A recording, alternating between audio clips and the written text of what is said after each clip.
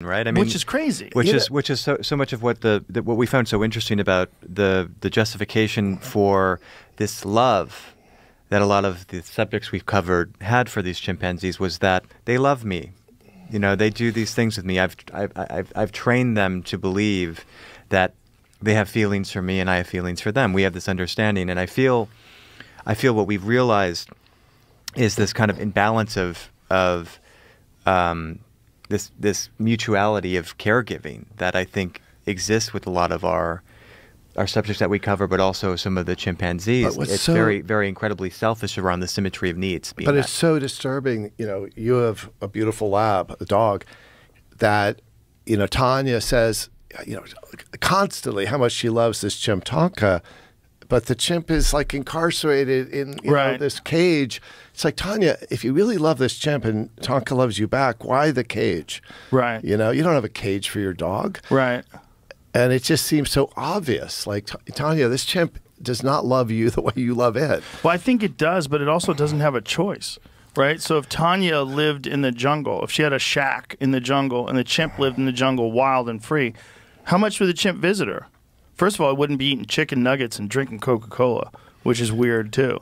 That she's feeding this thing, and she said it has congestive heart failure. Spoiler alert again. It's still good. You still got to watch it, folks. But if you give a person that, they fucking get sick. Like, nothing you're doing to that chimp is natural. The cage is not natural. The food's not natural. Nothing's natural. You know, one of the saddest things for me was when she was showing it Instagram reels and just scrolling through reels, and the chimp's just staring at the screen. That was the weirdest one. That's really disturbing. For whatever, but meanwhile, I do that. I know that, but that's a lot of the sentiment we see from people is the reaction to that. We are basically doing that ourselves. Oh yeah, we're doing it to ourselves. You're not looking at your son. You can make a choice. Yeah, sure. I'm going to put this down, and I'm going to go out in the real world and have fun with human beings and have a good time with my friends. You can make those choices. The chimp doesn't have a choice.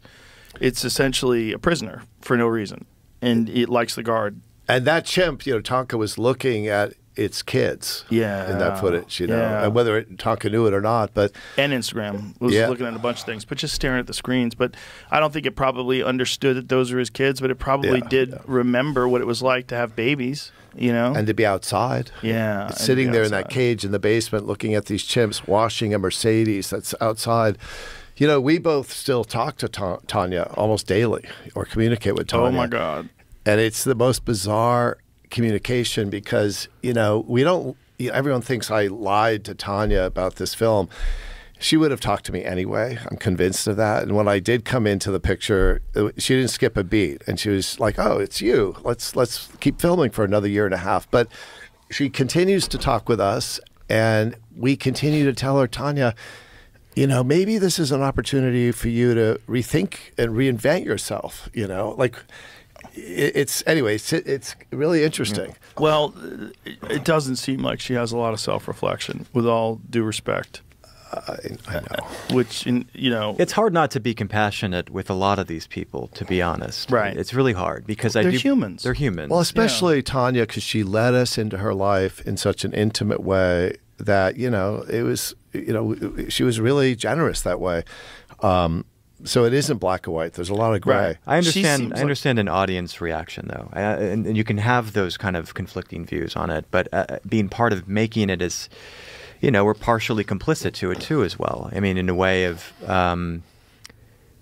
sharing that story in a way. Well, you know, there's the age-old term: with great power comes great responsibility. It is a great responsibility to hold a large chimpanzee in your house. That is a great power. It is an enormous responsibility, and she should not have the option to have that responsibility. She's not capable of managing that situation. I don't think anybody's capable of it. I think the same way. I just think dolphins, we're lucky that they're nice. That's what I think. We're lucky that they're nice, because they should be killing us every chance they can too.